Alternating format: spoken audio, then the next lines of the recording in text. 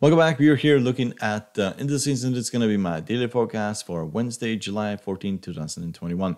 If you like to support the channel, you want to hit the subscribe button down here in the corner, hit the like button, the bell button to see our news videos, and we'll start by looking at the S&P 500.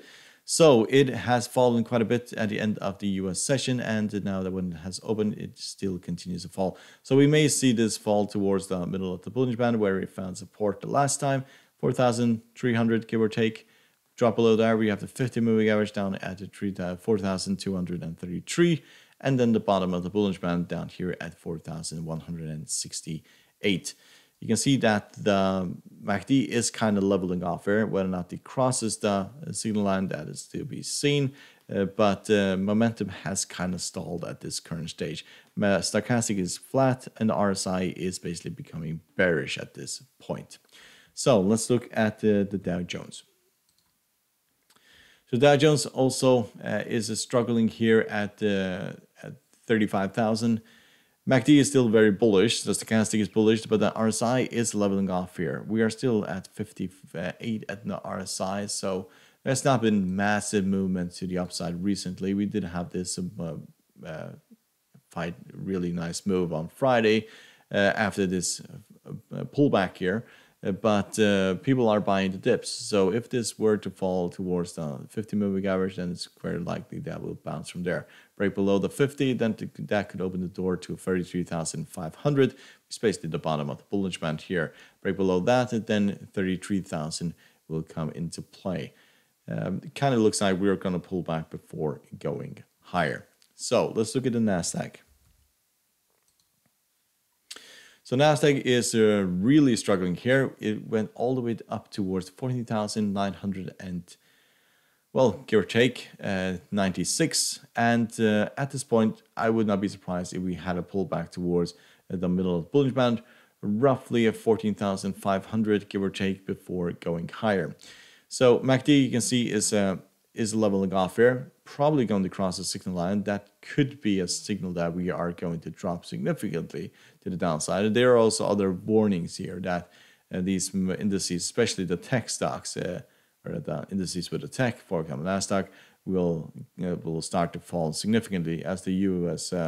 Treasury bonds. They are up roughly 3-4% today, 10 years, and the U.S. dollar is also appreciating, is up more than 0.5% today, and is set to continue its rally. So this is a fairly bearish candlestick we are witnessing here at the end of the US session.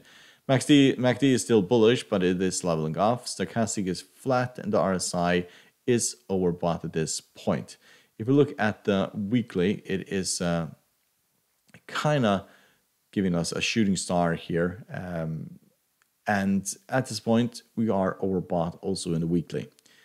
We are bullish in the MACD. Stochastic is crossing the signal line, which is not a good sign. Last time we did that, we had this fall, roughly 14,100, all the way down towards 13,000. So if we were to drop from here towards support, that's a drop of roughly 1,000 points.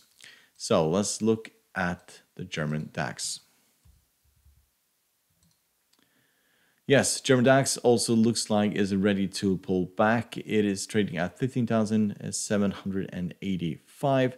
MACD is bullish, stochastic is bullish, and the RSI is flat. But we're running into the top of the Bollinger Band, and recently that has been a warning. You can see it here. It has fallen. It may not fall all of a sudden, but if we stay here for like 3 days, then it's a very good sign, a warning sign that this may pull back for going higher.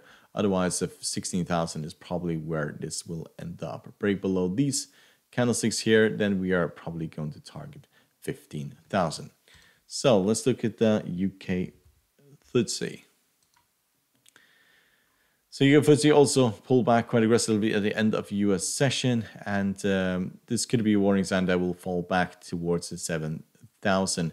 MACD is still bearish, stochastic is bullish, and RSI is flat. By a break below the 20 and the 50, then 7,000 comes into play. Break below that, then we're looking at 6,750. Otherwise, a rally above this candlestick here, then we could go to the top of the Bollinger Band, which at this current stage is 7,189. So let's look at the China50. So this is, it did bounce off the 300 moving average, has rallied today up towards 16,900 and then gave all of those gains back. So it may well be that we'll pull back towards the 300 moving average yet again before going higher. We are most likely going to have a crossing of the 50 and the 200 moving average tomorrow session, or probably about 2 days from now. MACD is still bearish, stochastic is bullish, and RSI is flat. So break below the 300 moving average, then we're looking at 16,000, 15,000, and yes, that is. I wouldn't be surprised if that were to happen if we have a crossing here of the 50 and the 200 moving average.